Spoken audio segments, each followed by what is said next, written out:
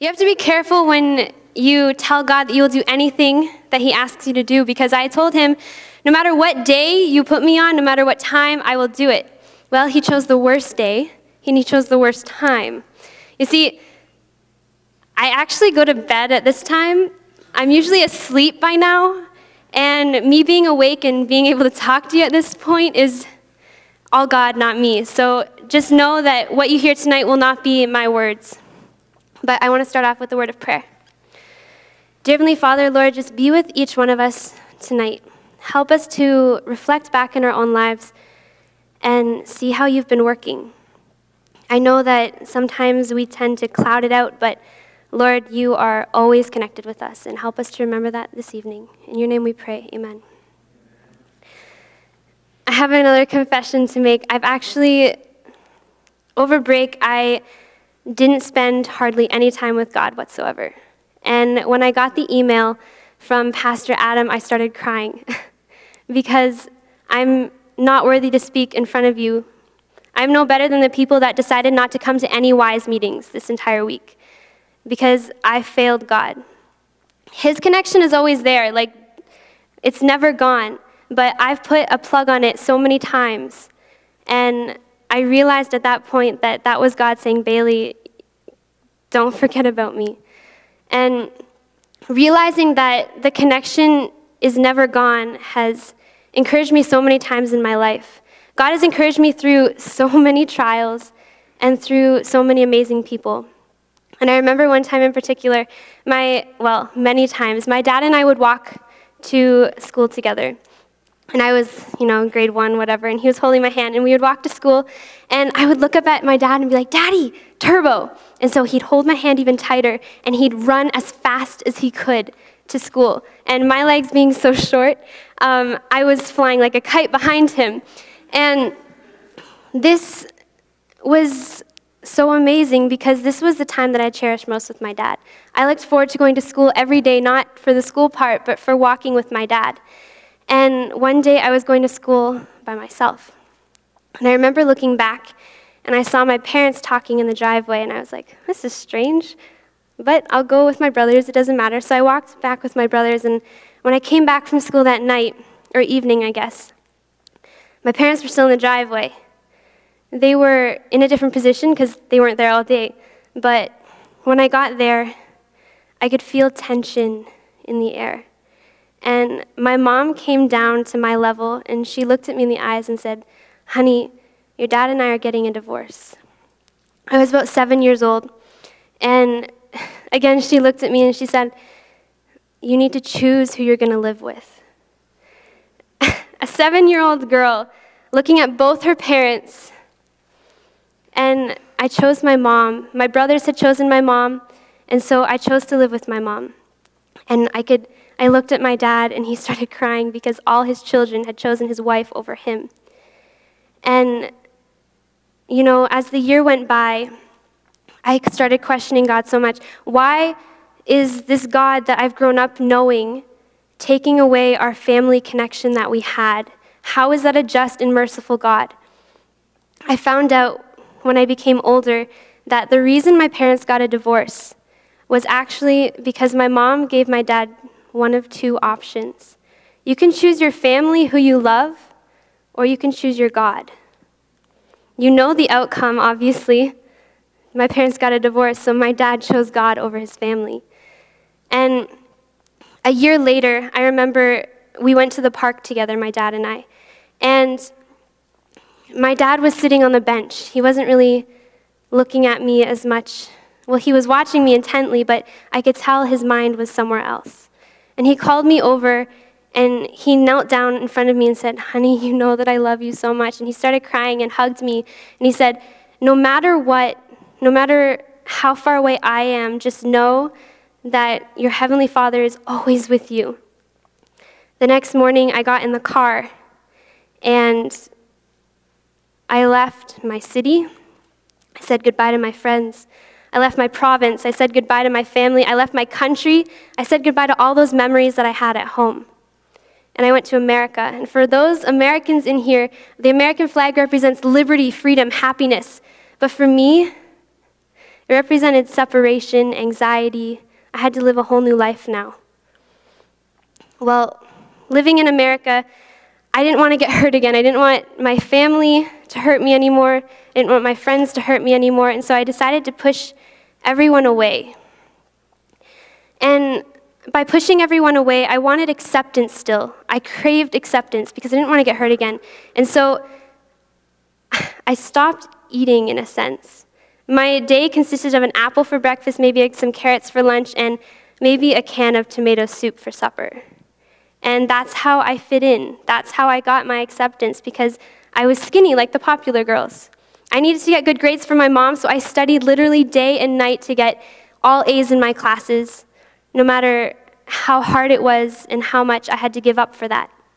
I did everything I could to keep that connection with people. And when our family left my dad, he went to church and he knelt on the ground and he just wept. He's like, God, I chose you over my family, and now you're taking my family to a different country. How is this fair? How is this in your plan? I don't understand how you're working this out. And we've all had times like that, maybe not to that extent, but where we question, why is God doing this? And why right now? This is the worst time. There's never a good time to lose your family, though. But anyway, I grew up a little older, and then I picked up the flute, and I was the worst flute player you could ever hear. I sounded like a dying duck, and my mom must have realized this because she said, Bailey, I think you should go to a different school and learn to play. And so my little brother and I went to this academy that had a master class where anyone could come and just play and learn their instrument better. And so I decided, hey, I don't want to go. And my mom made me, and she's not a Christian. And so this was very strange how that happened. But anyway, my brother and I went. We came back. 2 years later was another master class. And this time I really wanted to go, but my mom wouldn't let me. But confession time again, the reason I wanted to go was actually because I had met a guy there that I liked. And so I didn't want to go for the spiritual side. I didn't want to go to learn my instrument. I just wanted to see this guy that I really liked. And so God saw the motive in my heart, and he still opened up a way for me to go. And for some reason, my mom said she was busy, whatever, and that she would, send us off anyway. And so we went to this academy, and the last day there, I remember the pastor, and he was giving a message on how we can't store up our treasures on this earth, because what are they going to do for you when you get to heaven? What are you going to do with them? You're going to die, and the government is going to take most of it. And then you're going to give whatever you have left to maybe a sibling, maybe your parents if they're still alive.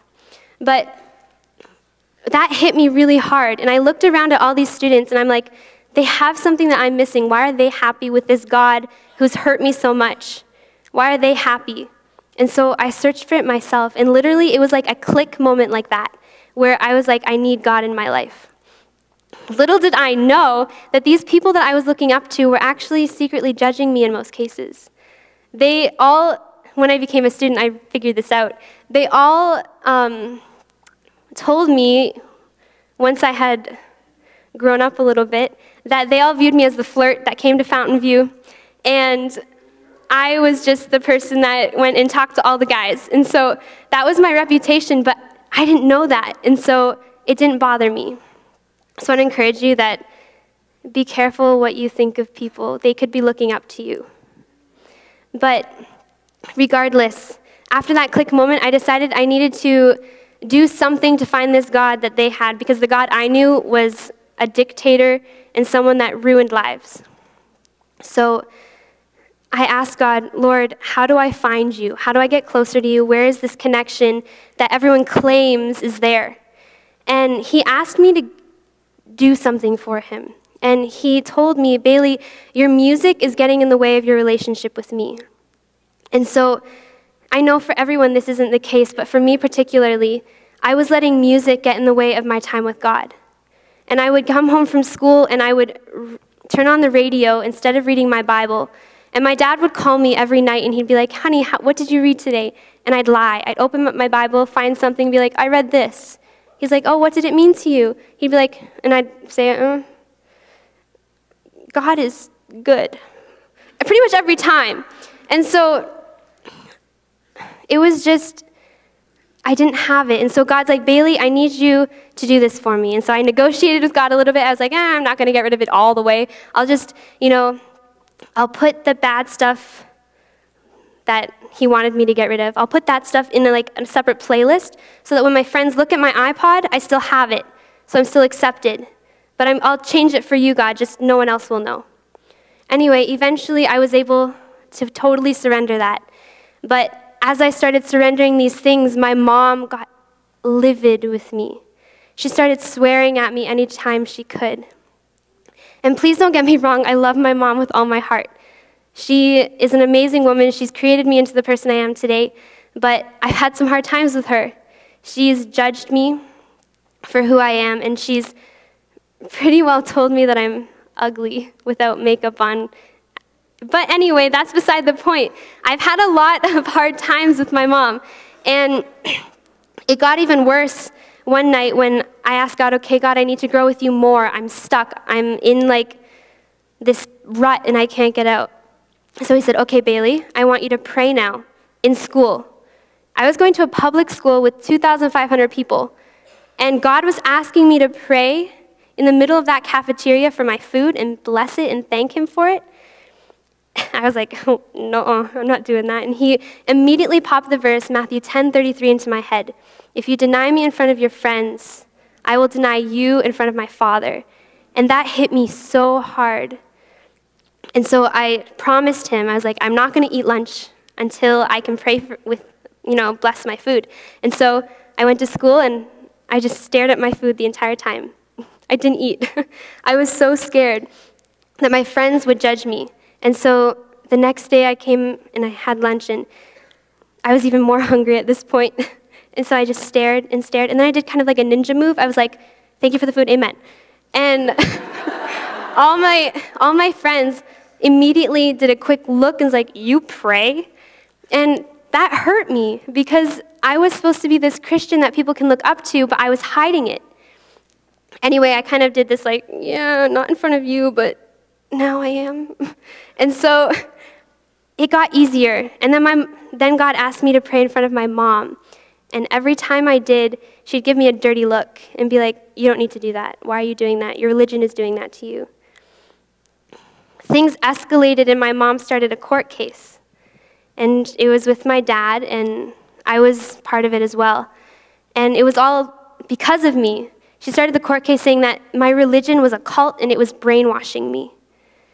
And how you're a young girl, and your mother is telling you that you're a part of a cult, and the only reason you're doing things is because they've brainwashed you.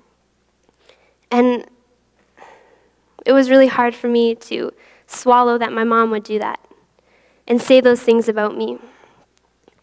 Well, eventually, as time drew on, these court cases, by the way, these court cases officially ended this year.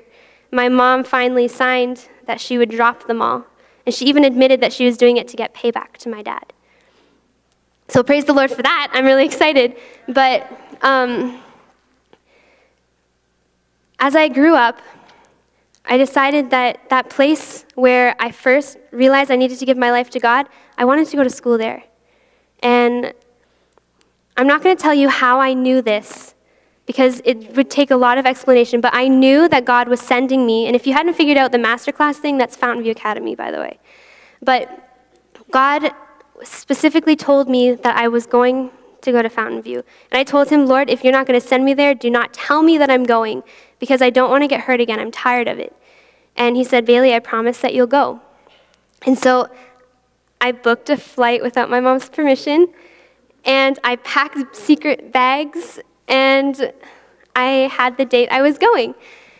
And then Fountain View calls, and they're like, hey, how's it going? I said, oh, not too bad. They're like, oh, well, by the way, since your mom's your legal guardian, you need her physical signature to allow you to go. And I hung up the phone. I remember I was in the Zehrs grocery store. If you don't know where that is, it's mainly in Ontario. But I was at the grocery store in the produce aisle, and my dad was there, and I looked at him, I was like, Dad, God is the worst. Like, he just broke his promise to me. It says in the Bible that he doesn't break his promises, but he broke it to me. How can I trust this God that told me I was going to go somewhere, and then he goes around and flips it on me, and not only that, but it's going to make my mom hate me even more. Well, obviously I had to ask my mom, and so I asked her, and she said, in your dreams, you're not going, there's no way. Well, 4 a.m., the day my flight was going to go, I got up and had a shower. I was at my mom's house because she was my legal guardian. And so I got up, and as soon as I was dressed and everything, my mom opened my door. She's like, get back into bed. What do you think you're doing? I was like, well, I'm going to school. The one you said I couldn't go to? That's the one I'm going to. And she freaked out. She said, you let me know when your father gets here. So my dad pulled in the driveway, and thankfully we had this thing where he would come regardless of what happened, because my mom ended up taking my phone away, so I couldn't tell him what was going on. But my dad gets here, my mom runs outside, and she starts yelling at him. I try to walk outside. I open the door. My mom grabs me by the arm and throws me in the house, and I hit the wall. And by this time, my brothers are awake. And remember, it's like 4:30 in the morning. And my brothers are looking out their windows, not their windows, their doors, and they're thinking, what's going on? Is someone dying? And when I got thrown in the house, my mom grabbed the phone and she started dialing 911. And she called the police, and the police came to the house as well. And here I was sitting there, I was like, God, you are literally the worst God in the entire world. How can I trust a God like you, who now, not only did I need the signature, but now the police are involved? What's going to happen now? I got to the point where I just wanted to give up. I was just like, you know what? Don't bring the police. I'll just go back to my room, fall asleep, pretend like nothing happened. Well, it was too late because the police showed up. And they came to talk to my parents, talk to me. And then they looked at me in the eyes and they said, Bailey, you're 16 years old, and you can choose what family member you want to live with as your legal guardian. And they said, you can go to Fountain View if you want to. And I don't know if you guys know the police system very well, but the fact that they said I could go is incredible. They didn't side with the mom this time. The government usually does that. But they didn't side with the mom this time, and I was just like, what an amazing God I serve. Even when I doubted him the most, he worked everything out and flipped it all around so that it was actually an answer to my prayer. God often does that. He does tricky things. He's like, you think this is the worst? I can make it worse. But when you get to the end, you're going to realize how amazing it actually was. And the only reason that I kept pushing when everything got so hard, when my friends started not wanting to be around me because of my changes I was making, when my mom was getting so upset at me, the reason I kept going was because God gave me a reason to keep going. He would give me this in forms of Bible verses and random emails from people that I hadn't talked to in years. They would just email me and say, hey, I hope you're doing okay. I'm praying for you. And I knew that this was God talking to me. You know, like I said, I'm a failure. I fail God every day, and I wish I didn't, because I realize that every time I hurt him, it's like putting those nails back into his wrists. But because of God, because of what he's done in my life, I'm a changed person. I've learned to forgive, and I don't know how incredible you realize this is, but I've learned to forgive my mom.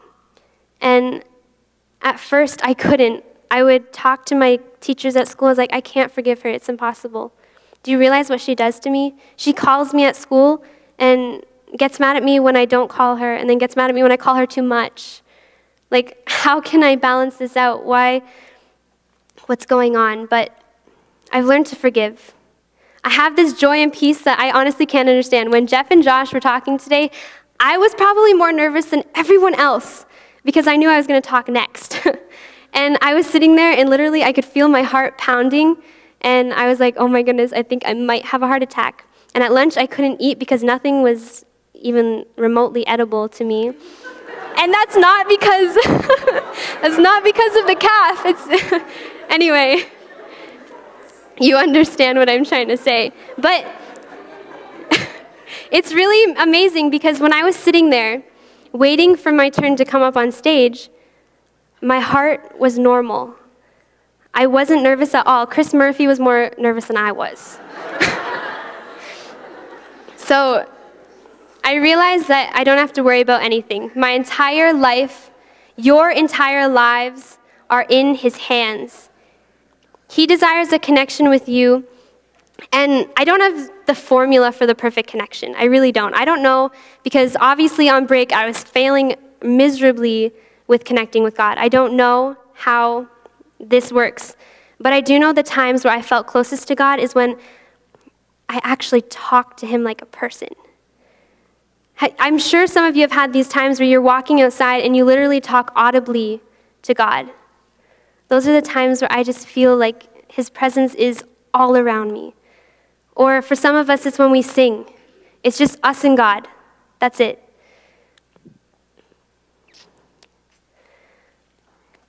For me, I had to find out what was harming my connection with God.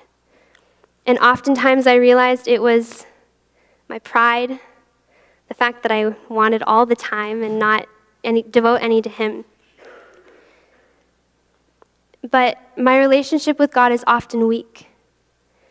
And the reason I believe it's weak is because we are so happy with a cup that's a quarter full because we filled it. Meanwhile, God is waiting to make our cups overflowing. It's because of my stubbornness that I don't give God my cup. I'm like, no, God, I can do it myself. I know what's best for my life. And all throughout my life, I thought that. But then, looking back now, I can see through all those times of trial, they were actually blessings in disguise. I want to sing a song, and you guys probably all know it or know part of it. You're welcome to sing along if you would like. But I really want you to take this time to listen to the words, reflect back on your life, and reflect on the times where you felt God was the furthest away. And then think again and see how close he actually was.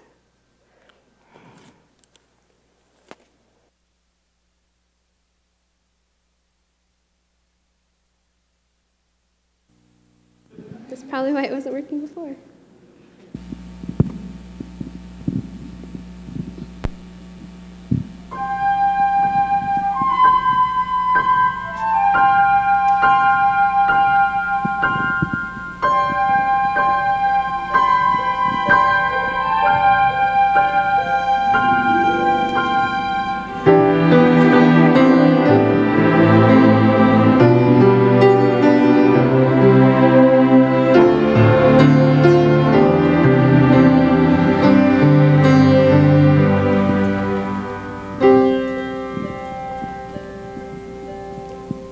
We pray for blessings, we pray for peace, comfort for family, protection while we sleep. We pray for healing, for prosperity. We pray for your mighty hand to ease our suffering. And all the while, you hear each spoken need. Yet love is way too much to give us lesser things. 'Cause what if your blessings come through raindrops? What if your healing comes through tears? What if 1,000 sleepless nights are what it takes to know you're near? What if trials of this life are your mercies in disguise?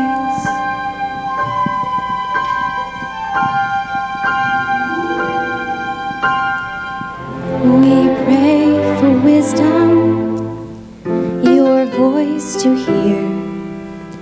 We cry out in anger when we cannot feel you near.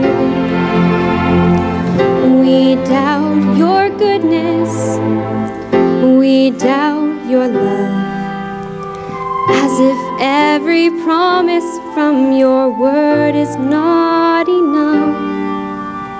And all the while you hear each desperate plea, yet long that we'd have faith to believe.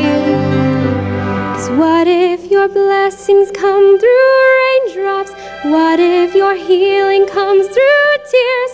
What if 1,000 sleepless nights are what it takes to know you're near?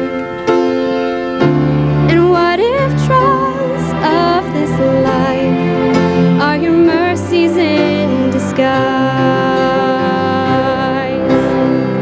When friends betray us, when darkness seems to win, we know that pain reminds this heart that this is not our home.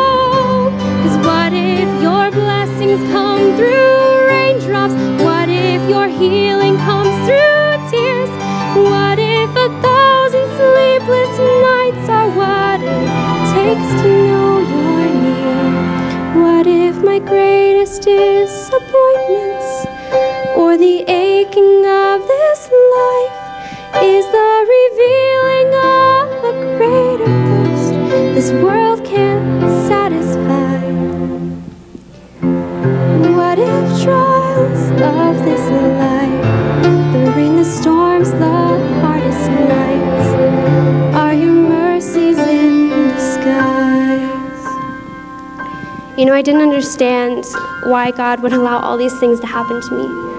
In the time, I didn't see that these sleepless nights, these storms in my life were actually blessings from God. He's always desiring that connection with us. And you know, I was going to show you an illustration, but I actually forgot about it. I'm going to show you now.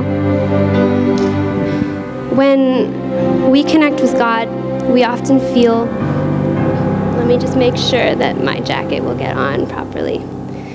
When we look at our lives, we often want to be in control. And I don't know how this is going to work because now I have to hold the microphone. Let me just put it here and I'll talk like this.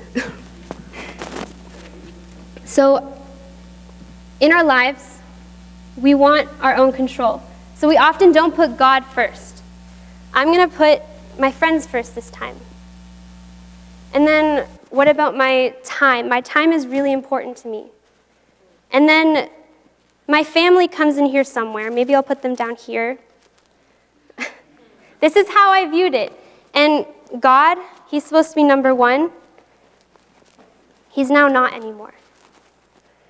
And do you see how confused your life can get? When you don't put God first, nothing else falls in place.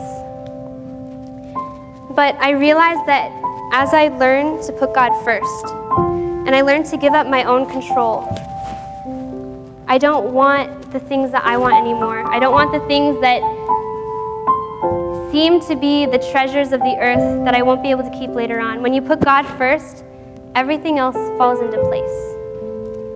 And now, I want to encourage you tonight to actually think and reflect on the life that God has blessed you with and the blessings he's given you. He's waiting for you to desire to connect with him. And he's just waiting for us to give up our own agenda, to put him first. And the only question he's asking is, will you let me fill your cup to overflowing?